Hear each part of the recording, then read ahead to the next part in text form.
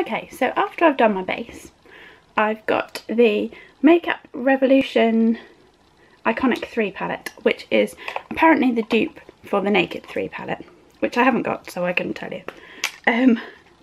They come with a little foam brush, no, just a foam thingy applicator, but I have a handful of brushes as well because I don't know what I'm going to want to use. I only do simple makeup, so that is what it's going to be, I'm afraid. I use this brush, which is the eye shading brush from Eco Tools, and I'm going to go in with the lightest colour. They don't label them. Sorry, my mirror is still up here. I need to reset this setup. I think I might actually cheat and go in with my fingers, to be honest, because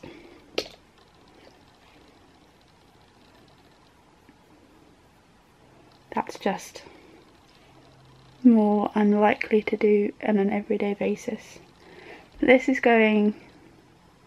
Isn't it funny that you can't find your own eyes when you're on camera? I have dry skin in there, so my foundation has clung a little bit to that. So we will avoid that area. Sorry, I'm covering my own mouth even though I'm speaking. Always a good start. So we're going to go in everywhere with that one, just to give it a bit of an all over. Then I'm going to take this one, which is a Real Techniques Dome Shadow Brush. I like the look of that for in the crease line, but I'm not entirely sure what colour I'm going to go for yet. I don't want anything too sparkly for in the crease. I'm going to go that one there. There we go. Somewhere in the middle. And I'm going to just put it in, and it kind of disappears, which is what I am after. I am not all about the big eyeshadow looks, so if that's what you're after, I can recommend some good people for you, but I'm not the one to follow, I'm afraid. It's not good, is it? I'm turning subscribers away. Please subscribe to me. I will say some things that you like, I'm sure, but I'm going for a simple look at the moment. Right, so that is in my crease and you can hardly see it, so I'm going to go for the next colour that's not too shimmery along, which is just the other side of the metallic-y one, and put that lower down into that crease. There you go. That was that one. That's me talking to myself because I can't remember which one I've just used. So there you go, that's a bit more visible. They've got quite a nice colour payoff, but they are quite like muted, safe shades, if you see what I mean. Then I'm going back to this brush, which was the eye shading brush, and I want to put a bit of this goldy bronzy right in the centre there. Again, I might go back to my finger. I think I'm maybe not just keen on that brush. There we go, pack some colour on in the middle there. Much better.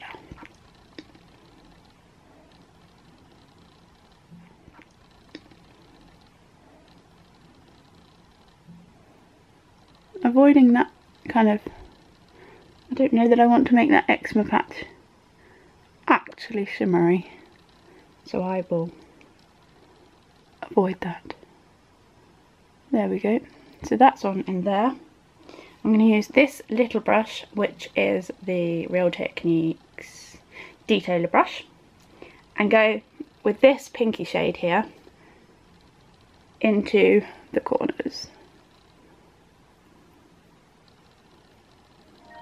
And that one will go up to the eczema patch, but that's okay.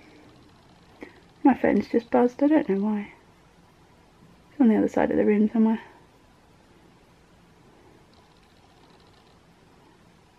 Now I'll go down the bottoms of these eyes. I don't line I know I should be talking about it when I do eyeliner, but I probably won't do eyeliner on camera because I'm not very good at it. But I don't line the bottom lash of my eyes because when I do that, it makes my eyes look smaller, and I wear glasses that are long distance glasses, so they make my eyes look smaller anyway, so I don't need the extra small eye look. I don't want big glass, because I wear big chunky glasses and I don't want big chunky glasses and little piggy eyes in the bottom really. So yeah, after that one I am going to, I don't know what, I think I'm going to put a bit more of this bronze on because that has gone a little bit less than I wanted it to. And hopefully that has gone some way to disguise that little bit of eczema there. If I bring this pink shade up again, up higher I think.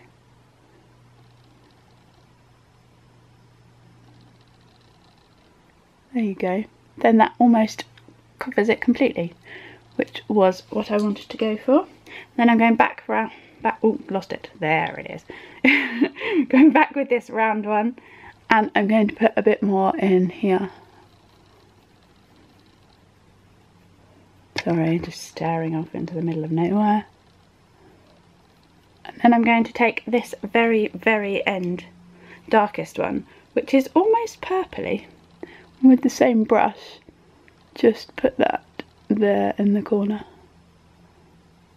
and blend. I've only used a really little bit of that because I'm a wimp. Just like one touch on the palette.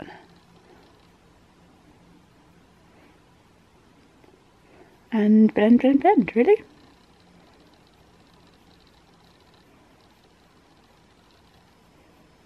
And then I'm going to bring just a tiny bit down into that corner there. So it looks just like I've carried it on rather than I'm lining. And then I'm going to just smudge away anything that's too far down. So there you go, that's what I'm going to do with my eyes. I will take this highlight colour and just top up under my eyebrows there.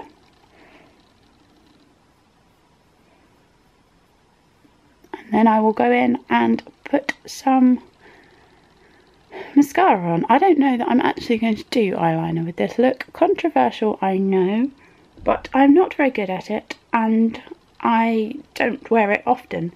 So I'm just going to go in with my mascara, I think. Okay, so I have done my brows with this, which is the Collection Work the Colour Eyebrow Kit. I used a mix of the brown and black shades. There is a gel in it, which I do like, but the gel that I put over the top was the Brow Drama from Maybelline, which has got, I quite like the little ball on the end of the applicator that you can't see because my focus doesn't like to focus on the thing that I'm actually talking about. I don't mean it, it's brilliant really. The Lash Accelerator was the mascara that I used. That is from Rimmel.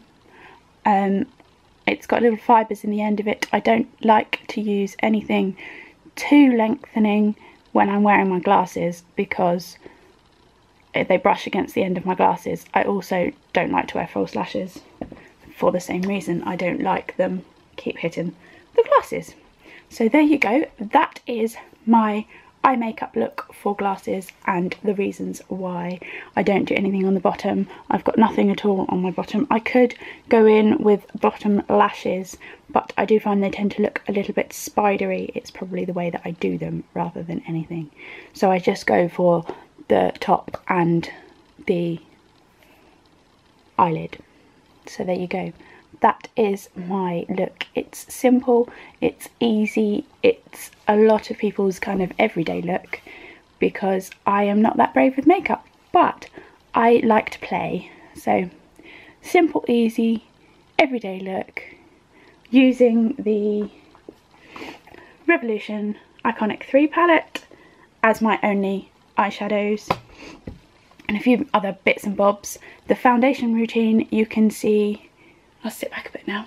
The foundation routine you can see on my channel either the day before or the day after. Gonna do them one each day, not sure which way around yet. So that is for dry skin, and that's using the Body Shop, that one. So yeah, I will try and link it. If I can't, then that's just because I failed, and I'm afraid that's what I'm like. So I have added a little bit of, lost them, the Essence Natural Bronzer, contoury sort of, not necessarily, and the Max Factor Lovely Pink as a highlight and blush, because it is a very shimmery, nice one. And my lipstick is the MAC with a hair Pink Pearl Pop. And obviously I have my glasses on, which are Michael Kors, and they are one of the new shapes. I've only just got them recently. So this is the finished look with glasses. This is just, you can't see very well because it's reflecting from the window onto my glasses, I'm afraid. But this is the reason that I don't do my bottom lashes, because I think that it opens up my eyes once I've got my glasses on. When I do my bottom lashes and my bottom eyeliner, then it seems to close my lashes. It seems to close my eyes down a little bit and make them look smaller. But yes, this is the finished look. I'm really pleased with it. I enjoy doing makeup, but I don't wear it every day. So when the look goes right, I am really quite pleased with myself. My phone's ringing, so I probably had better go. Hope to see you all soon. Please like if you've liked it, and subscribe if you're not subscribed already. Bye!